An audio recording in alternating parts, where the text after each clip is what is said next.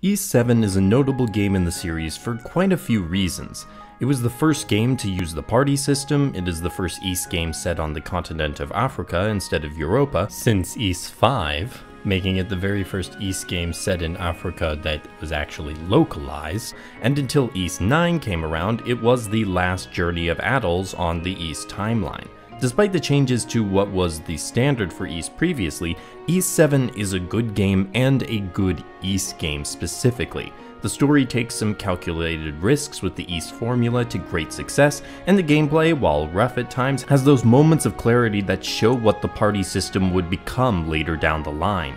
It is not the prettiest looking game in the series, although it sounds very nice, but that doesn't weigh it down too much when taken as a whole. I had a surprisingly good time playing Ys 7, pushing it up there on my favorite Ys games list, and while it has its issues, the sum of the game is very positive. Ys 7 is an action role-playing game developed by Nihon Falcom and localized and published in the West by Xseed Games. The game was initially released for the PSP in Japan in 2009 with a Western release in 2010. Fun fact, Ys 7 remains the Ys game with the fastest localization in series history.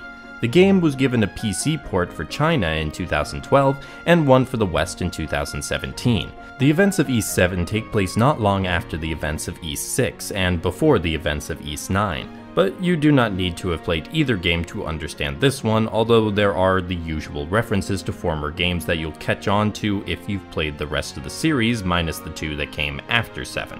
Upon release, the game was met with positive reviews focusing on gameplay and music, with most critiques pointing to the game's graphics. Now to answer the question you've all been waiting for, what trouble has Adol Kristen landed himself in now? Red-haired adventurer Adol Kristen, along with his playable for the first time in series history wall crusher friend Dogi, arrives safely via boat in the port capital of the Kingdom of Altago, so you already know this story is going to subvert your expectations from the get-go. With the peace treaty just signed between Altago and the Rom Empire, it is Adol's first chance to visit, and upon arriving, he immediately gets into trouble saving a girl from the unwanted attentions of one of the army's commanders. Despite this somewhat rocky start, Adol soon gets the opportunity to travel around Altago, learning about the land and interacting with the people at the behest of the king. The king is troubled by the growing natural phenomenon in the kingdom, with strong beasts appearing and a new disease called Iskin fever spreading. On Adol's journey, he will attempt to uncover the mysteries of these phenomena, learning much about the land and history of the people living here along the way. He must be wary though, because he has more than monsters to worry about as powerful forces move to stop him in his efforts. The story's standout feature for me was the desire to challenge some usual narratives seen in the Ys series and other video game series in general. Without getting into spoilers, the story kept me guessing for much of the game, and while I could see some things coming, Ys 7 tended to put a twist on them, sending ripples of ramifications out among the cast. These ripples had a profound effect because I felt the Kingdom of Altago was a well-realized nation with problems and strengths that were noticeably affected by the events of the game. Talking with the NPCs helped give insight throughout the game, even if they weren't all that deep of characters. For the playable characters though, I felt that they were alright, with one particular standout character who has shot up my favorite Ys character list. Disclaimer: list may not be fully formed yet, so hard to make grand statements as to their ranking.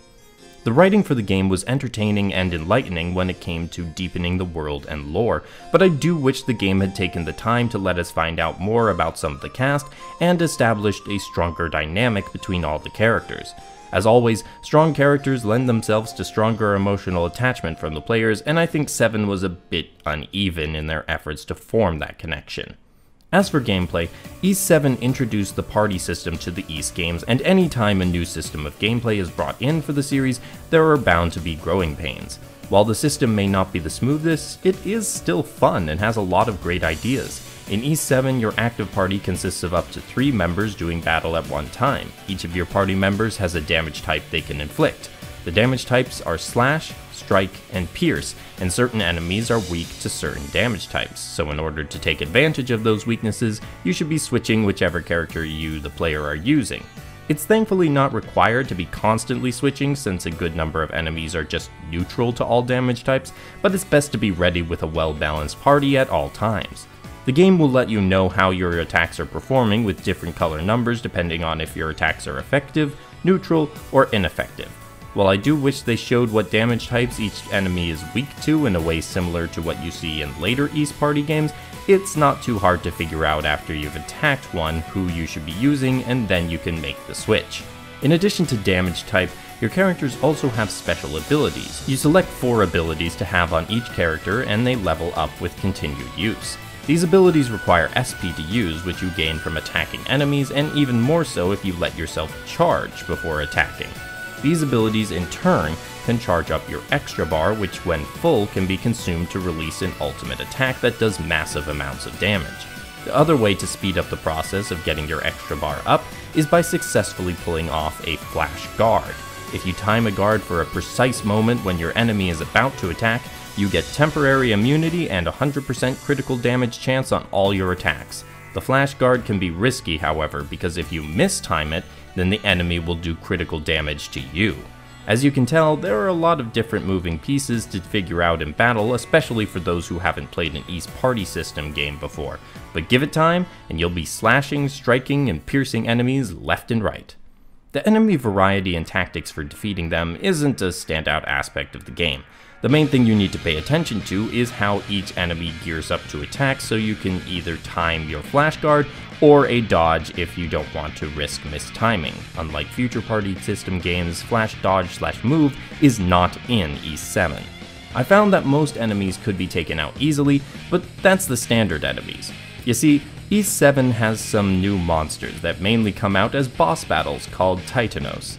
True to their name, they tend to be big and hit hard, so you best be careful when taking one on or else you'll fall quickly. The bosses are the most challenging fights, and it is in a mixture of good and bad ways. The bosses have a lot of unique attacks and abilities that test your personal skill and the skills of your characters, but the main reason they're difficult is because they're damage sponges. That does make the bosses monotonous at times because you've already figured out how to defeat them, and now you have to spend minutes chipping down their health. For all the complaints regarding combat, I think East 7 captured the energy that I enjoy from East combat. During battle, it is active and hectic, and thus satisfying once you've vanquished your enemy. Not everything in the game, though, is about defeating enemies. Along your journey, you will encounter many spots where you can pick up ingredients that will be used to synthesize items or can be given to various people to fulfill the good amount of side quests in the game. While in my opinion too many of the side quests could be described as fetch quests, the rewards for completing them and their lack of major time consumption made them worthwhile to finish. Conveniently, some of the longer quests allow you to give them items you discover in each new area over time, so the structure of the quests tend towards making life easier for you and your efforts to get money. You'll especially need that money to keep upgrading the weapons and armor for the party as a whole. Grinding is always possible, but completing the side quests and taking on enemies I found without going out of my way was enough to keep my party well stocked for pretty much the entire game. If you do want the ultimate weapons or armor though, you'll need to do some item grinding at the very least, but since they are the ultimate items, I think it is appropriate for them to require greater effort to obtain. All of the journeying around would be a major hassle if you couldn't fast travel, but thankfully you can! As usual for the series, there are pillars around the map you can fast travel to once you've received the item that permits fast travel, which thankfully happens pretty early on in 7. The monuments are also full heals, but they are not save points unlike some of the previous games, because you can actually save in whatever place you want at pretty much any time. Save flexibility is always fun to have in game, and not just because it makes it much easier for me to get footage for these videos. Now we come to the presentation of the game, and I'll start with the major positive for the game, which is the soundtrack. East 7's soundtrack is excellent, there's no two ways about it. The music as a whole is a hit in each new area, new battle, new boss, and even new rendition of a previously established tune in-game.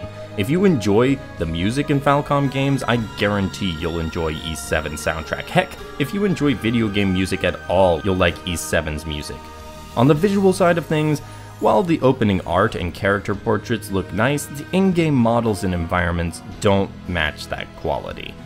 Poor Doki, what did they do to you, my man? This style is likely due to the limitations of the PSP as a console, and I will say they aren't bad, it just doesn't reach the same charm as the Napishtim system games or the polish of Celceta or 8. It makes sense to me that Ys 7 was the last Ys game made for the PSP. As for voice acting, the only voiced lines are in battle cries when attacking, not even the skills, just standard attacking. So there's nothing much to comment on regarding that. I will say that the PC port which I played was smooth as butter. No issues at any point, and I imagine the game looks much better than it would on the PSP.